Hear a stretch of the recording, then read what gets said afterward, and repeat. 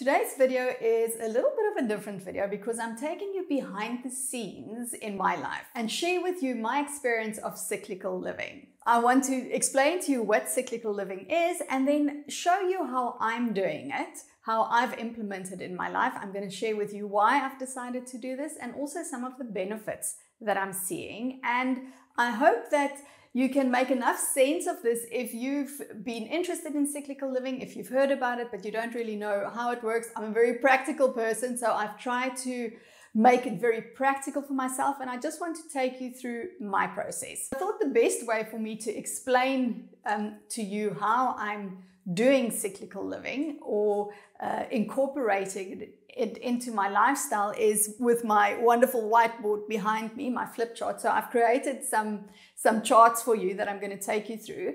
But before I show you how to do it on a practical level, or how I'm doing it rather, I wanted to just share with you and talk you through a little bit of why I've decided to do this. So as you will see from my videos, if you've been following me along, I've been on a journey of embracing my feminine energy this past year. And this has really come as a result of me feeling burnout, overwhelmed, depressed, struggling with chronic pain. And it all came because I was pushing too much from my masculine energy. So I was basically, a lot of the time walking around cut off at the head. I think a lot of us do this. Obviously, the way that the world is set up, it's set up in such a way that masculine energy is the driver. There's a lot of focus on achieving. There's a lot of focus on achievement.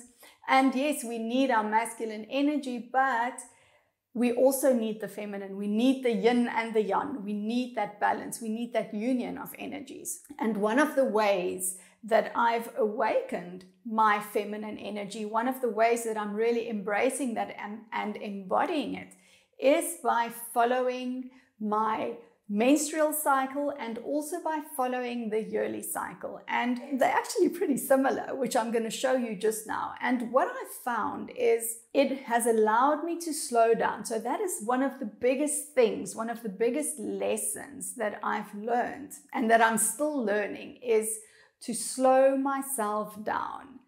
I'm a type, well, I should actually say I was a type A personality, always pushing, always driving. As a highly sensitive person, always overthinking, spending a lot of time deeply processing information. I'm an empath, so feeling and taking on a lot of emotions of other people. So I had to come to a point where I needed to slow myself down, where I needed to be able to draw strong boundaries and where I could actually come back to myself. And this is one of the ways in which I'm doing this.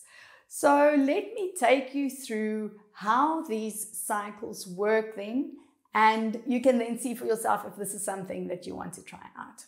So I've created this wheel that represents both the cycles of the year and our moon cycle, or our menstrual cycle as women. And I think what is important just to mention at this point is the way that we have been conditioned to operate is regular emotions, regular moods, regular everything, same amount of energy, 365 days of the year. And that simply isn't possible for us as women because we have a hormonal cycle of 28 days.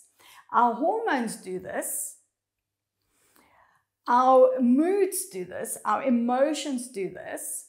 And if we reject that, if we are trying to just be the same every day, we start seeing our emotions, our moods, our bloatedness, our PMS, we start seeing all of these things as a liability. We buy into the societal norms to say that, at certain times of the month, women are so volatile and that it's something to be ashamed of, or that's something that's really a problem. And we reject our own essence in the process. So it's really important when you begin to work with your feminine energy, when you really embrace that part of yourself, is to allow for all of these moods and all of these fluctuations to happen. What you're also going to find is once you start living in accordance with these cycles, you are going to perform better. In the sense that you are optimally aligning yourself with your body's energy. So you are going to be able to plan, which is the masculine part. You're going to be able to plan what to do when, so that it is in alignment with where you are in your cycle, not only in your menstrual cycle, but also in the yearly cycle. Okay, so let me take you through this, and I'll see if I can make sense of it on paper the same way that I'm seeing it inside my head. So we have our menstruation cycle, we have the follicular cycle, I think that's how you pronounce it, ovulation, and then luteal. These 4 cycles of our menstruation aligns with the 4 seasons of the year. So menstruating is our inner winter, follicular is our inner spring, ovulation is our inner summer, and the luteal phase is our inner autumn. Now, obviously, the seasons of the year are quite clear because we've got 12 months, 4 seasons, so it's basically 3 months per season, so that's easy enough. 3 months of autumn, 3 months of winter, 3 months of spring, and 3 months of summer. And this is good to know once you start doing reflections and, I don't want to say planning and goal setting, it's more like intention setting, reflection and intention setting throughout the year. So you basically work in 3-month brackets. But in terms of our menstrual cycle, it's going to be different for different women. So in essence, your menstruation, the menstrual, the time while you are bleeding, that can be anything from 3 to 7 days. When you are in your follicular stage, this can be anything from 7 to 10 days. Ovulation can be anything from 3, I hope you can see that, can be anything from 3 to 4 days. And then your luteal stage can be anything from 10 to 14 days. Okay? And this makes up the amount of your cycle. So not everyone is on a 28-day cycle. Some women have a 30 or a 32-day cycle. Some women have a 21-day cycle. So the first thing that you need to do if you want to start working with your cycle and start incorporating it into your lifestyle is first take a month or 2 to see how many days are you in cycle. So are you on a 21-day cycle? Are you on a 28-day cycle? And usually if you are taking birth control, then you will be on a 28-day cycle. So that's what you will work within. Once you then know exactly the length of your cycle, you can begin to predict when are you going to menstruate, when are you going to be in your follicular, when are you going to ovulate, and when are you going to be in luteal. And then you begin to plan your month or even your week. Like that's what I do. I do my weekly planning on a Friday. And because I know where I am in my cycle, I also know what to put into my plan for the next week. So that's what you begin to do. Let me now just take you a little bit into deeper into what do you do then in the different sections. So we're starting again on winter, and winter is typically a time for rest.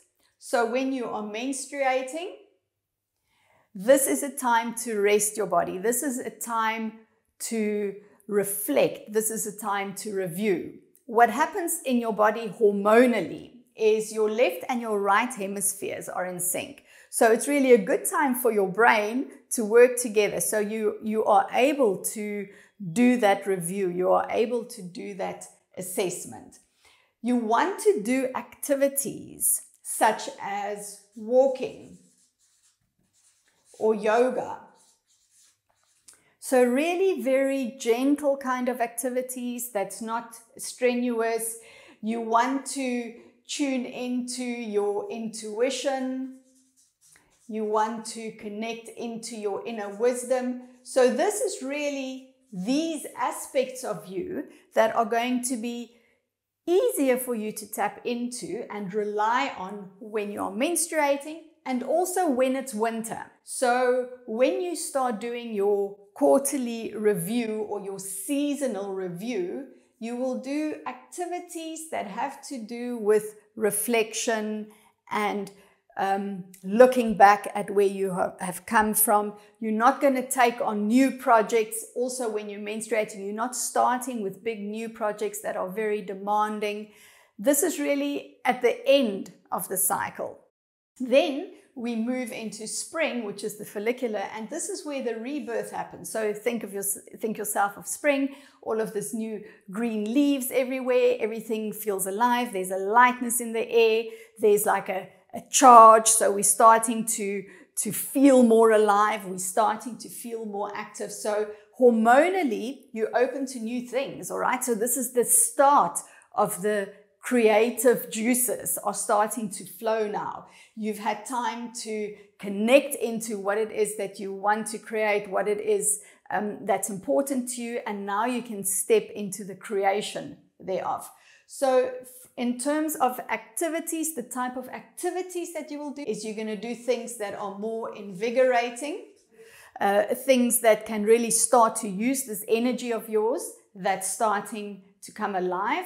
This is also a time of planting, all right? If you think about spring, it's a time of planting. So here you are beginning to create the intentions. You're going to sow the seeds for what it is that you want to co-create in your life. You're going to tend to your garden. You're going to weed out all of those things that don't serve you. So again, a space to declutter.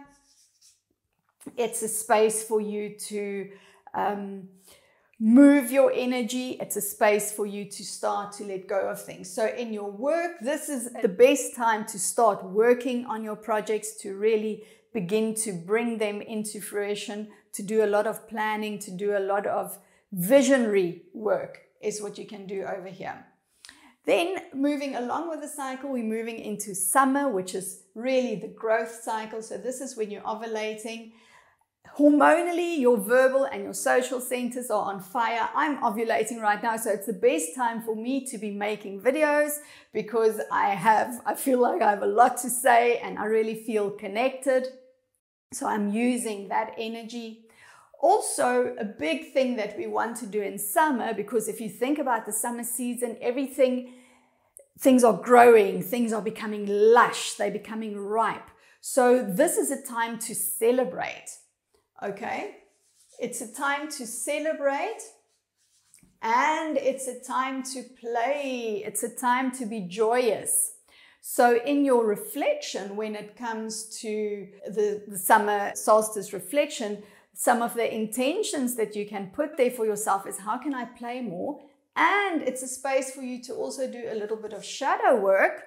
And if you want to know more about shadow work, you can watch this video up here, which I'll link for you up here also in the description below, where I talk all about shadow work and how we can use that to really unlock our personal power. So it's a time here that you can dive into some shadow work by asking yourself, where do I sabotage play in my own life? How do I prevent myself from celebrating? Where do I stop myself from fully emerging and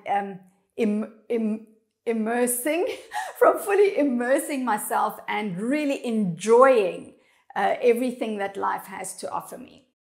And then we move into autumn, or our luteal phase. This is the harvesting phase. So now what's happening is all of the things that you've been creating and tending to and allowing to grow, it's now ready to harvest. So hormonally, you're very good with your attention to detail. It's a time for you to complete projects. So start to bring things to the end. And harvesting is also a time of releasing. Okay, it's a time of letting go so that we can move into our rest cycle. So when you are then on the autumn equinox, you can start reflecting about things. You can look back onto your life to see, okay, all of the things that I've been planting over here, how has that developed? Where have I come from? You can reflect on where am I now? What is it that I'm busy harvesting? And then what can I release moving into my rest phase so that I can then start to rebirth something new in its place. And a lot of this information, the hormonal side of how we can align with our menstrual cycle, I've taken this from the book from Elisa Vitti called In the Flow. It's a fabulous book if you want to start working with your cycle. So if you are, or rather if you've been curious about working with cyclical living or getting started on cyclical living, then I hope my explanation of how I do it has been helpful to you. Let me know your thoughts in the comments. I'd love to hear from you. Please like this video if you enjoyed it, and if you want to see more of these kinds of videos, then let me know in the comments below as well. I'll be happy to share that with you. Please share this video with anyone who you think might find it helpful and interesting. And if you still haven't subscribed, then I invite you with a big open heart to join us. We would love to have you as part of our community.